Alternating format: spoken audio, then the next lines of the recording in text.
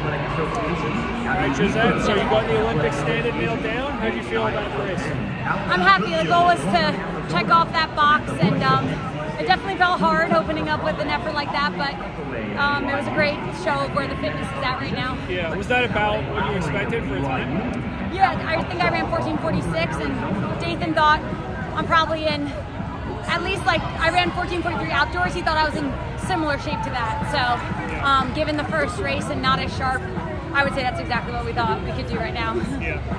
What about the rest of the season indoors for you? What does that look like? Yeah, so I'm running the Milrose Games a mile. Done that the last 2 years, gotten second both times. So I'm like, I gotta go back for a third. Yeah. And then I'll run USA's. Still undecided about which event. Yeah. If I can find a way to get there in the 3K without running a 3K, I'll do the 3K, but if not, I'll run the 15. Yeah.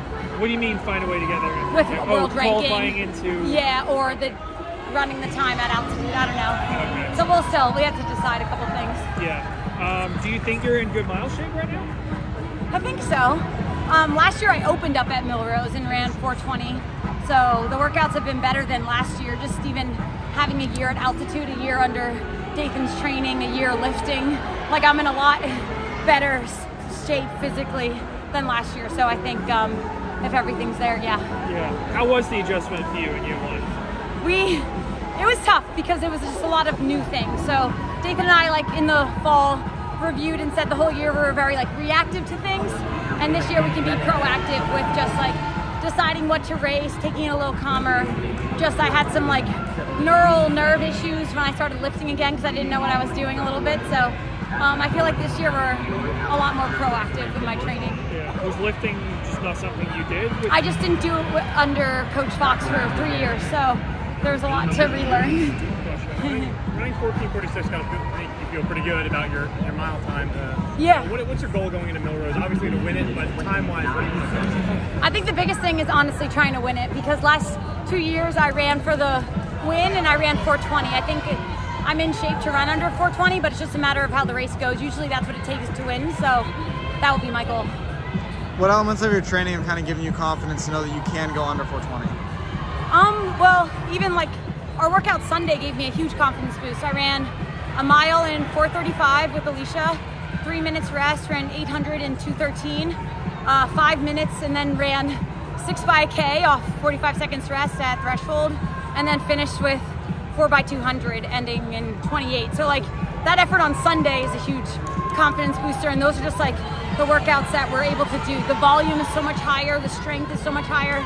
The last 10 weeks I've run 75 to 80 miles, and I've never done that in my life, and I've done it 10 weeks in a row leading into this. So it's just a huge strength block right now. So that's why it's really cool to run that time right now, given what workouts we've been doing and how hard we're all training as a whole as a team.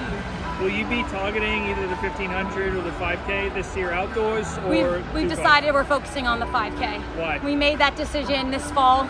Last year we made the decision 2 weeks before USA's, and I think it really messed with me mentally because the whole year I was picturing the 1500, and I think we knew the better event was the 5K. I just wasn't mentally prepared for it, we think. So this year in the fall, Dathan said you're running the 5K, so that's what we're doing. Yeah, when you say better event, like more, does that give you a better chance to make the team, more competitive on the world stage? Better chance to make the team, yeah. And that's the big goal. I haven't been able to make an outdoor team. I want to make the Olympic team, so we're going to go with my best shot to do that, and that's the focus. You mentioned that mental preparation. Obviously, one of the biggest parts of running is mental. And in the last 3 years or so, we've really kind of started to zoom in on that. Do that. So how have you kind of prepared yourself mentally to run these crazy fast times and prepare for those World and Olympic championships?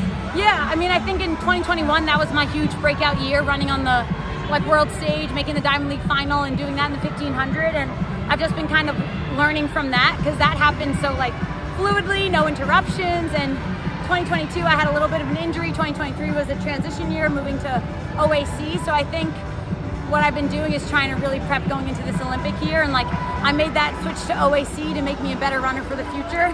And I think just having an extra year, I'm a lot like stronger mentally, working out with my teammates. I have Alicia Munson as my training partner. She just paced almost all my race right there. It's just like, I'm surrounded by really good people, a great coach, and I'm more mature also as a runner. And speaking of Alicia's pacing, It was near perfect. She was Yes. actually a second fast, so you can't ask for much better than that. And then you guys picked it up. Yeah. How are you able to kind of grab that gear and kind of chase down the leaders? I think right now with the fitness, it's actually easier to kind of go out more conservative and try to cut it down. Like, that's the way I've also run all my 5Ks. I think, actually this was probably the fastest I've went out. Usually we go out in like 9 minutes. I think this was like 8:54, 55. So I think it just is where we're at in training right now, to try to just keep digging and digging. And it was hard. And the 3 Ethiopian women, I kind of was indecisive of when I should go, and I knew they were going to cut it down too. So I took a little bit of a backseat and didn't try to be a hero today or do anything crazy. What was the biggest adjustment for you going to OAC last year? I would say the training is a lot different. Dathan is a lot more like volume in just mileage and threshold work on the track. With Coach Fox, it was a lot of VO2 workouts, like maybe the whole workout was 3 miles of work, but it was really incredible quality.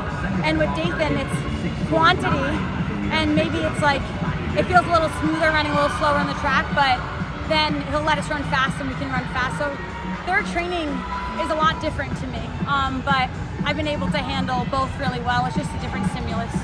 And my mileage has gone up a lot. I was running like 60 miles with Coach Fox the last few years, and like I said, I've been running 75 to 80 with Dathan at altitude. Yeah.